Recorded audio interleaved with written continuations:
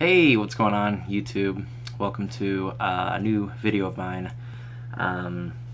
Today I think we're going to talk a little bit about basically Marvel and DC and basically what's going on, what's going on at both companies. Recently, a lot of leaked Marvel pictures have been going around, covers of the all different Marvel. I guess that's what they're calling it.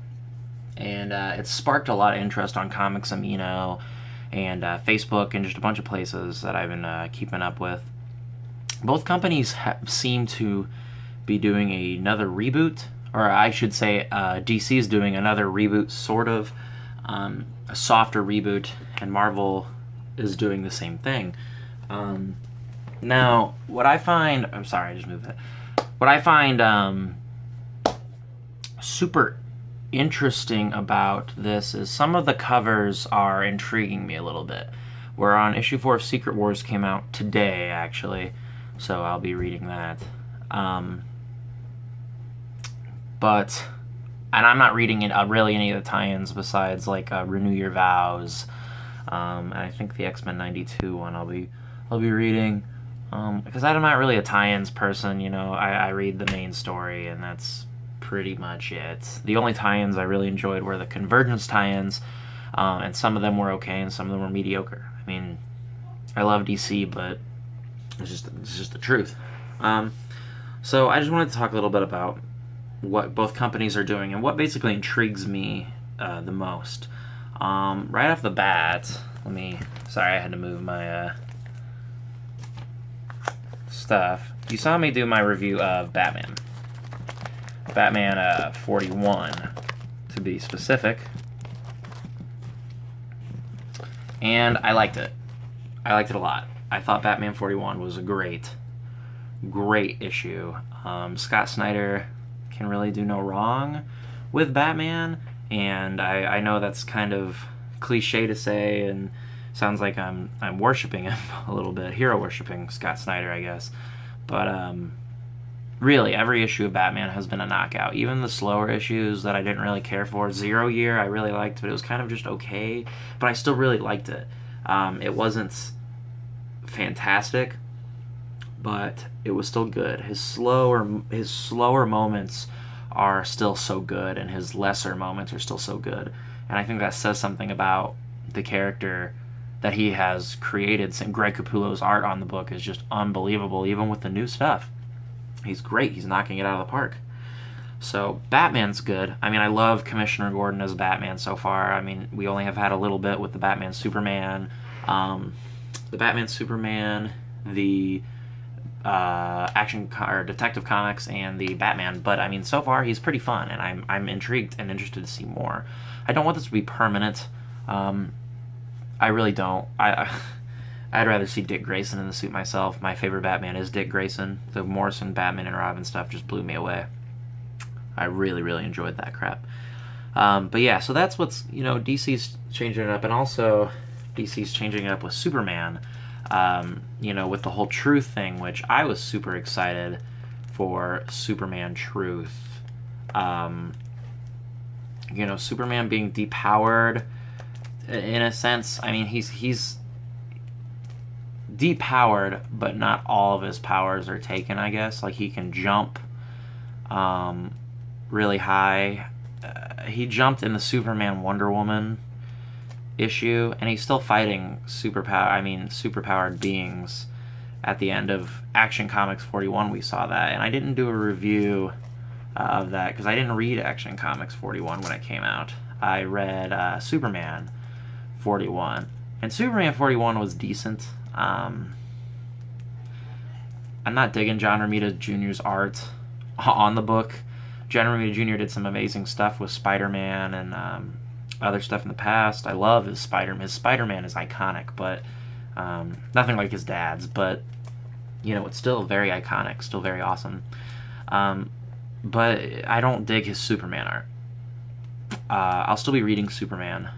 But issue 41 was like the first part of Truth, and it intrigued me, and it made me go up and pick up Action Comics 41, and this was some amazing stuff, in my opinion. first off, I love the cover. This is going to be like a light review of 41 because it's been out for a long time. It's been out for a few, almost a month, right? I think so. I think Action Comics 42 came out today, actually. But, you know, it was really, really good. A really good read. I have read Greg Pak's the Action Comics, and he really knows how to write Superman. And Cooter, Aaron Cooter, I think, helps him write it, and he's also the pencilist. And he knows how to draw Superman. The only thing I really don't care about in the new Superman thing, Superman looks kind of like a douche, like kind of like a musclehead douchebag, and I don't really like it. I get that, you know, the shaved head and stuff, I guess, is to save his identity, hide his identity, but I don't know. Like, it's such an interesting story, though. It is really, really an interesting story. You know, him being depowered, having no powers at one point, then having a lot of powers, I guess. Like, not a lot of powers, but having some powers. It's a really interesting story, and it takes place in a good setting, you know, with Action Comics 41 and Superman going to different places and then going back to Metropolis and seeing it quarantined and locked down, and, you know, it was really, really good. I've been really, really enjoying this, and honestly, since the New 52 started, Superman's like my favorite, one of my favorites. No, I could say he's my favorite right next to Spider-Man. There hasn't been a lot of New 52 Superman stories I liked. Action Comics started with a bang, and I loved it. For like the first 10 issues, and then it kind of just started to go down a little bit. Then at 19, Action Comics like blew me away. I thought it was great. I was like, oh, I think it was 19, but I was like, oh my god, like this is amazing. This is so good. And then the creative team left, like after an issue or two. I was like, all right. Then Greg Pak took over, and it's been really good. Really, really solid. I really enjoyed the Doom stuff. I thought it was pretty neat. You know, but this story, this truth story, is definitely the first story I've been really, really excited about so far. And so that says something, me being the Superman fan I am. So I love it. Superman, Wonder Woman, I adore the new Wonder Woman costume. I love the pants that she's in. I'm a sucker for the Wonder Woman pantsuit that she wore in Odyssey. I'm a sucker for this new suit. I even like the arm blades. My girlfriend's favorite hero is Wonder Woman, so I read all of her Wonder Woman, and she reads Superman and Wonder Woman because she adores that couple, and I love that couple as well. That's another thing. Some people don't like it. Some people don't like Wonder Woman and Superman. Some people think it should be Lois and Clark. Some people think it should be Batman and Wonder Woman. I disagree. I think it only makes sense that Superman and Wonder Woman should be in a relationship. I just like it. I really enjoy the Superman Wonder Woman book. I've been with it since the first issue. I don't want to see this relationship die.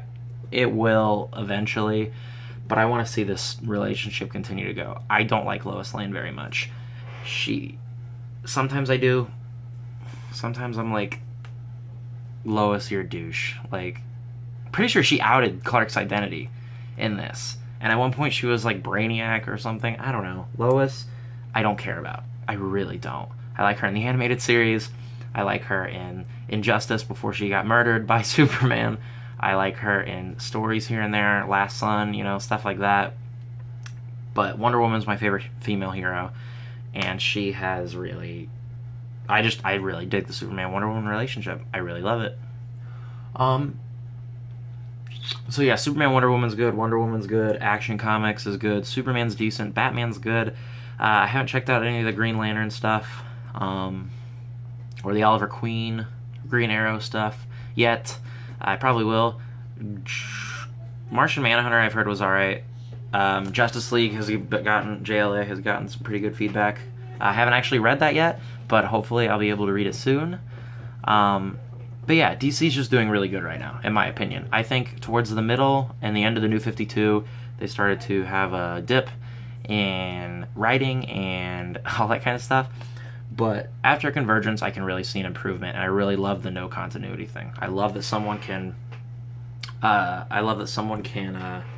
write a pre-Flashpoint Superman story if they want to, I love that someone can write a, you know, they can make a new Teen Titans book if they wanted to. They could make a new Teen Titans story if they really wanted to, and it wouldn't be tied into something else. JLA is Superman has all his powers, and it feels like, apparently it feels like this is like their first meeting. So it's respectable. I really like that.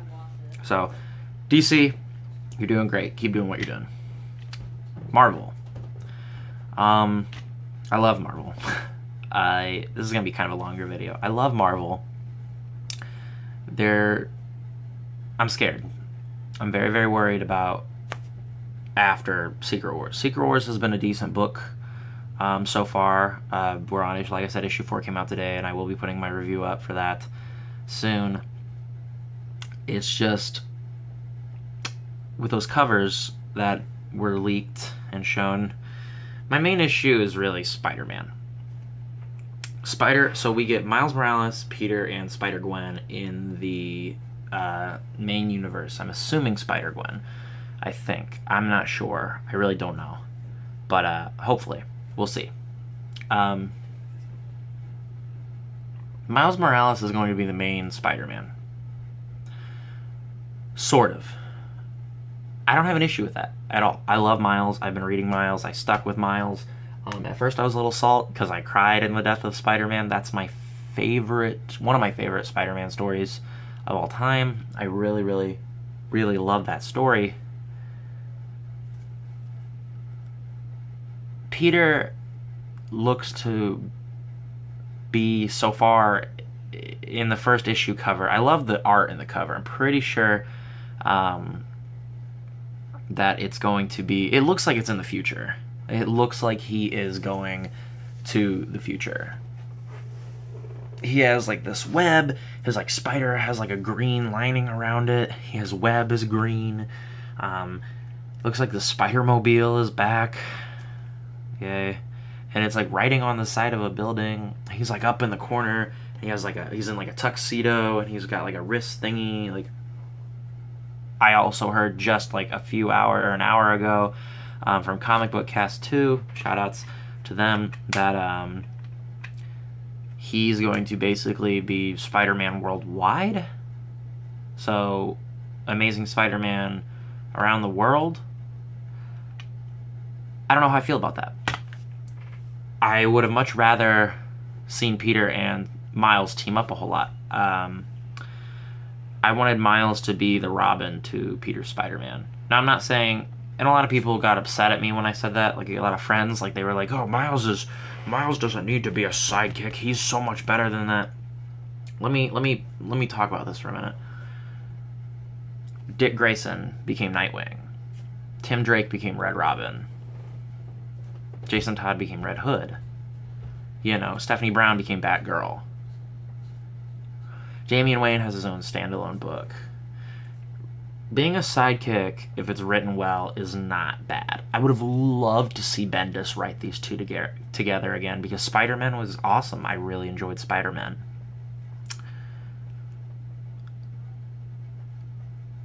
I don't know how to feel about Spider-Man Worldwide. Kind of reminds me of Batman Inc. A lot of comments I saw on Comic Book Cast 2 was, Facebook page was Batman Inc. basically. A lot of people are happy, a lot of people are not. I am on the fence because Dan Slott is still on the book. I'm not happy with Dan Slott still being on the book at all. I wanted a new writer. Peter David would have blew my mind, because I don't think the Spider-Man 2099 book is coming back. But I don't know. Peter David would have blew my mind. Bendis, I wanted Bendis to write him. Because I love the Ultimate Spider-Man. I have all the trades right there of Ultimate Spider-Man, the Peter stuff, and he's been killing it with Miles. Would have loved to see him tackle both characters. I think he could have done a whole lot with them. Spider-Gwen is Spider-Gwen, you know, good. It's been consistently good. It's going to come back. It's probably going to be good. Captain Marvel's, I haven't read it, but my girlfriend reads it, and she said it's really good. Really like that cover. Spider-Woman's pregnant. That's interesting. Yeah, I guess the Ultimates are still around, which is confusing. I guess they're going to be in the main universe. Uncanny Avengers, I think that's what it was. Spider-Man's on that team too. It's confusing me because Spider-Man's in his normal suit in Uncanny Avengers, but in the Amazing Spider-Man he has this futuristic suit. So is it the same timeline, or are they doing what they're doing with DC, and are they just not being tethered to a continuity? I don't know. I don't know what the heck Marvel has planned. You know, there are a ton of other books, but those stuck out to me. And I will be reading Miles. I will be reading Spider-Man. I'm super excited. I'm so excited for that book. I'm more excited for that book than I am The Amazing Spider-Man. I don't know how I feel about that. Like, to me, I love The Amazing Spider-Man. Not recently. I just really wish they would have kicked Slott off the book, made him go write something else.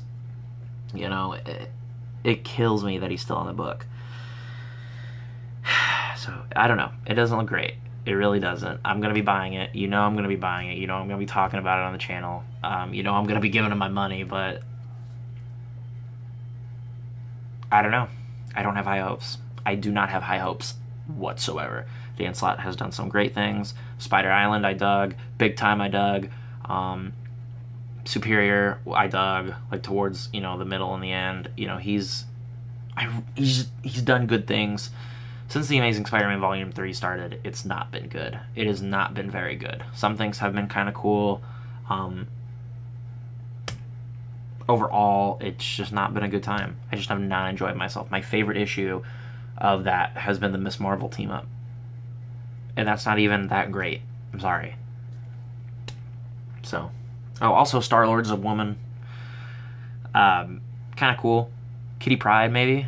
Saw a lot of people saying that. Star-Lord, Kitty Pryde. And where's Peter Quill? If that's the case, where the heck is Peter Quill? I don't know. And what pisses me off the most about this whole Spider-Man thing is I guarantee when the new Spider-Man movie comes out, Peter Parker will be put back in New York. That's what they do. And then what will happen to Miles? Will he just be shoved aside? Like, what is your plan, Marvel? What is your plan? You have been disappointing me with Spider-Man lately. Other things have been decent, but, you know, I want to know what the plan is. You know? I want to know what the heck the plan is. So, we'll see. We'll see. We still have Secret Wars to get through, and these books will be coming out not too far away. We're not too far from coming out.